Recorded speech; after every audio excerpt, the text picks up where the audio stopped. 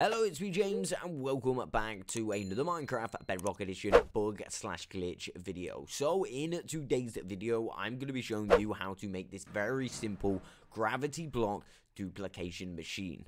Now, before I jump into the tutorial, I want to say a huge shout out to Mr. Cool Dogs, who is actually a cat as well. I mean, I don't know how that works, but he is also an admin on the Jam Fam Discord server, where you can submit your own tips, tricks, or glitches if you do have any to submit. We have a chat over there specifically for bugs and glitches. So yeah, if you are interested, jump over to the Discord. But yeah, huge shout out to Mr. Cool Dogs for designing this farm. That being said, let's jump straight on into the video. So just before I show you the materials you're going to need, I'm going to actually show you how this thing works. As you can see, I've got a full inventory just of some wood. I'm going to turn this on and go AFK a little bit, just so some blocks actually go through the farm. Now, as you can see, this specific farm uses an end gateway, and the couple of blocks I've removed from the top, that does not matter. You are not going to need to remove any blocks from your end gateway.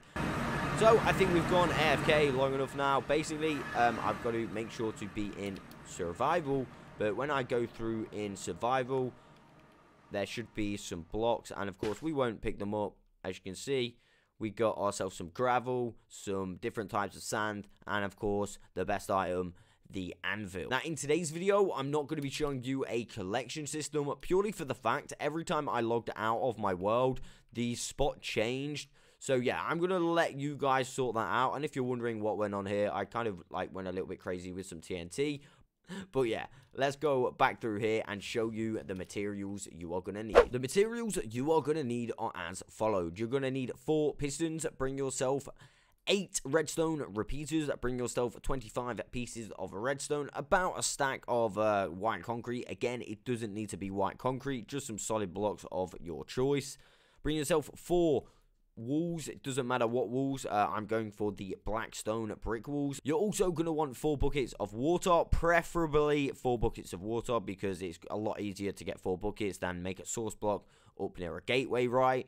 Also, bring yourself a torch, but you are going to be able to get this back. That is not part of the farm. And of course, this specific farm only works for sand, gravel, red sand, and anvil. Now, I know a lot of you will be wanting concrete, so I'm going to show you a little, well, it's not really a trick, it's just like common knowledge. Basically, you can still make concrete. The only thing you've got to get is your dye. Flowers are really not that hard to obviously come by. Now, if I go into survival, and basically, if I wanted to make concrete, all I'd have to do, as you can see, is get my sand and my gravel and whatever color dye I would want. There is so many easy ways to get dye.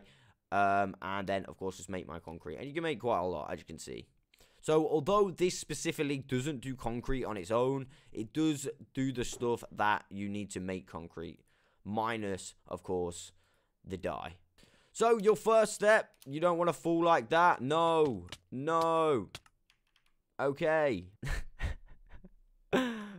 Oh no. I'm so glad that I actually showed you all of the materials before I died. Fortunately enough, I know how to build this pretty well, so I should be okay. But the first step, what you have got to do is find yourself an end gateway. Remember, you're not going to damage your end gateway whatsoever. So if you wanted to remove this farm at a later date, you could do that. Also, in with the first step, I would probably make this platform. It's going to be a lot easier for you to do in survival. So once you've done that and you've got all the materials that you need, you want to go ahead and grab your walls and simply place a wall on each little thing here, and that is step 2 complete. Go ahead and grab a piston and place a piston in each corner like so, facing upwards like that, and you should have something that looks a little bit like this. Next, we want to go ahead and place a block on the side of the pistons like that, kind of like a little L shape on the side of the pistons.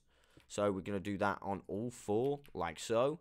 And after that, you should have something that looks like this. Then you want to go ahead and link up the walls all the way around like this. And of course, this is going to keep our water from spilling, because of course, we do not like spillage on this channel. And if you really want, you can remove these blocks because you don't actually need them. I mean, yeah, it's going to save you a few blocks. And then you should have something that looks a little bit like this. Okay, next step, you're going to want to come to the bottom of the end gateway and simply go 2 blocks out from the center, like so, in each direction. Of course, at this point, you can remove any blocks from here because you may need to place them, and those could get in the way. Then you want to go ahead and grab your repeaters, and this is important that you get this step correct. You want to go ahead and place a repeater facing that way, or like whatever way you're going. Make sure all of your repeaters in the inside are facing the same way. So for example, if I'm facing it this way, I'm going to face the next one facing this way, right? But if I was going this way, I would face the next one facing this way, right? So they're all facing the right way. So you're going to want to pick what direction you want to go. I'm just going to go in this direction. Probably best if you do the same. You're going to want to place your repeater like so, and then just press it once. You're going to want to make sure that you click it once. Also, yeah, you could be in trouble and the timing is going to be off. So once you place your first 4 repeaters, you can then go ahead and place your second 4 facing into those repeaters like so. And once you've done that, you should have all 8 repeaters on your machine now.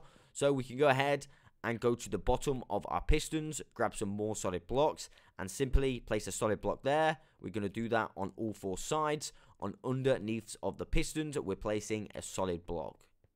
And finally, we're going to place that one there. So at this point, you should have something that looks a little bit like this. We are nearly there right now. Now, what we can actually do is link all of this up, because of course, we're going to want to connect this up with redstone. And finally, we got the last quarter to link up. Boom, boom, boom, boom, and boom.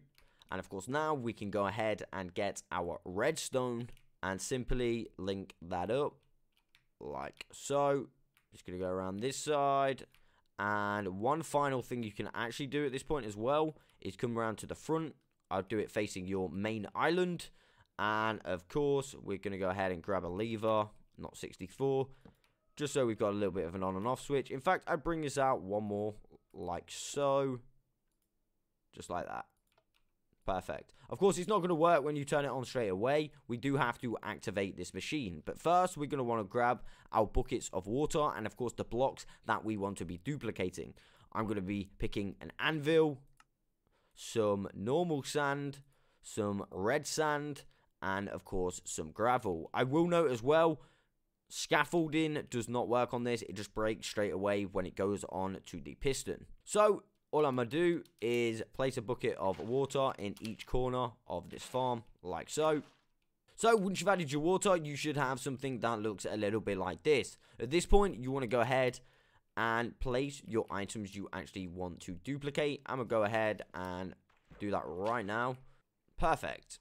Now is the time we're going to need that redstone torch. So let's go ahead and grab that. We're also going to need some holder blocks just here, and this is just going to activate the farm. You must do this and not forget to do this step, or else it will not work. But before that, I'm going to actually remove this bottom platform because I'm no longer going to need it. So yeah, the step that you need to do is simply come under one of your pistons, place a block like here, so there's a gap so you can get a redstone torch on top of that block. Go underneath one more time, place another couple blocks, so you've got something that looks a little bit like this. So we're on this quarter and we've got 2 more blocks going down. We're going to place a redstone torch on this one, and we're going to place a redstone torch on this one, and then break this block. And once we've done that, we will actually activate our farm. Now this straight away is going to start duplicating our items. So for example, if I go ahead and completely fill my inventory and make sure I do not have any of the items I'm duplicating in my inventory, so let's get rid of that, let's get rid of anvils, and of course let's get rid of that, right? So I think we've got all the items. Let's make sure we've got full inventory, and we're going to go through. First of all, of course, I'm going to go into survival. Also, just pick the items up anyway. Actually, I didn't think that through too much. Let me go and create it first to destroy these blocks. Alright, now I'm going to go into survival to show you this thing in action. Boom.